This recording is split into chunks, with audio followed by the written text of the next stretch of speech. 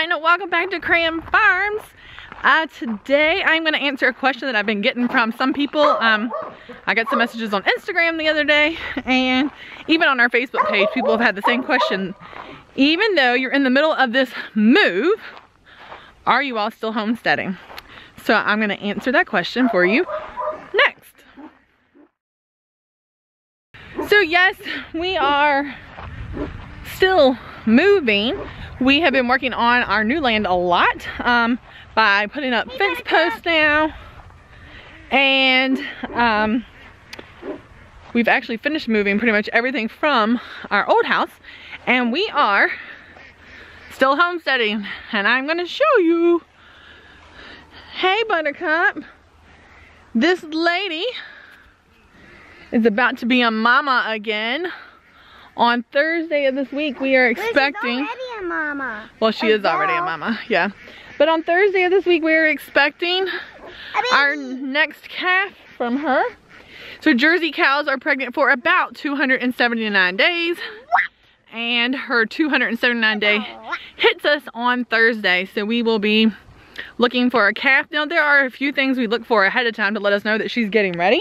One of those things is the udder. Is her bag starting to fill up?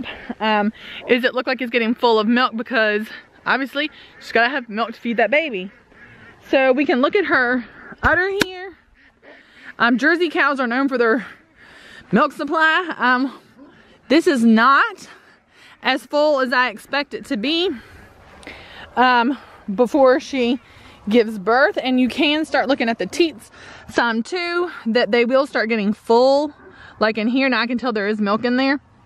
But they will get really puffy. So while, now, so, and with cows, it kind of varies. They might, their udder might swell up a day before, they might start a week before. It also is going to depend on if they're like a first time freshener or if they've had calves before. And this is going to be Buttercup's 5th calf with us. So, I'm pretty good at knowing her signs at this point. We also start looking at her back end a little bit. You look for like some movement back there, discharge when you look at like the mucus plug and things like that, that she's lost, and we have already seen some of that. So it's not going to be long for this lady. We have got to get her, we've got to get her fence moved. You can see we are using several Premier One fences to give her lots of great grass to do here, and then we're moving her very frequently. She's got her water and we've got her grain bucket and all here, so we're gonna get her moved, and then you can hear the gang up on the field quacking and clucking away. I'll take you over and show you the chickens and ducks as well. All right, so this little lady right here is called a cochin. She is a blue cochin. You'll see she has feathers all the way down to her feet. She is full of feathers. See if she'll walk back towards us here. And all the way to her feet there, she is covered in feathers. I love cochins. We have 2 cochins. They're really good mamas. They raise babies very well. So yes, you hear our duck gang over here. Quack, quack, quack, quack, quack. These are runner ducks. If you remember them from when they were babies, we got them last January.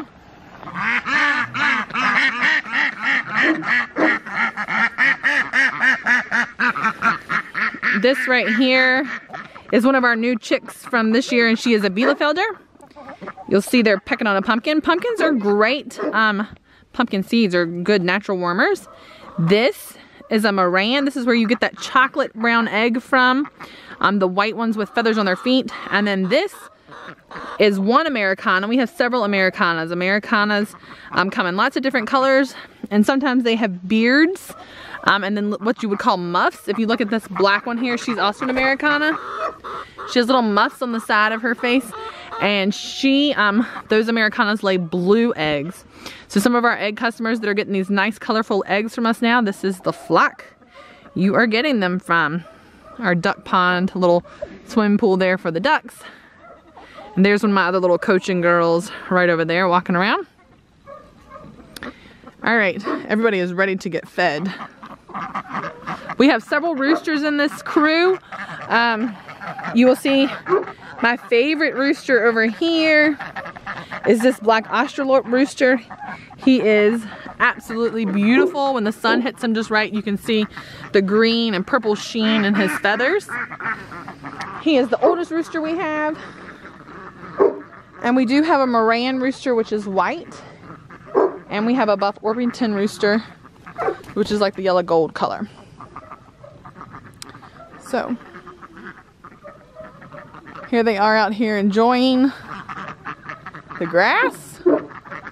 And we're getting ready to give them some of their grain for the evening.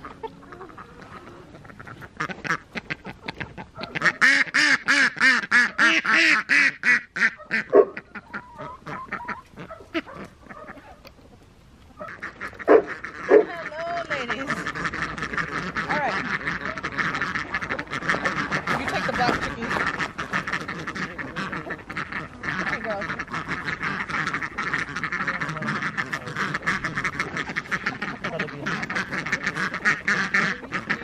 Alright, come here. Who wants food? Me. Come on. Come here.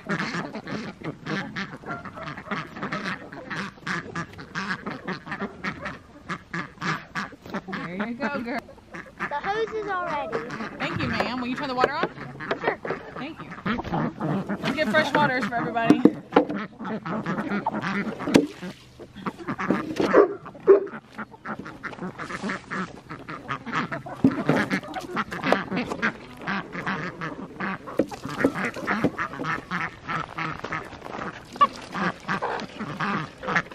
Oh, I see you over there. Oh, they're sneaking in the feed bucket.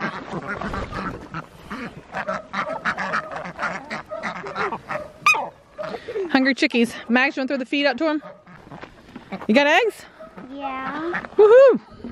But we don't want So here are some of our, this is one of that blue egg that I showed you, the Americana chicken. So there's several different Americanas in there. We have some blue eggs, brown eggs. Oh, you know what? This is probably a new layer. And the way you can tell that is this egg is pretty small. So the first egg they lay a lot of times is smaller than all of the others. They go to, and then after they've laid for a while, the eggs get bigger. Here's a pretty blue one.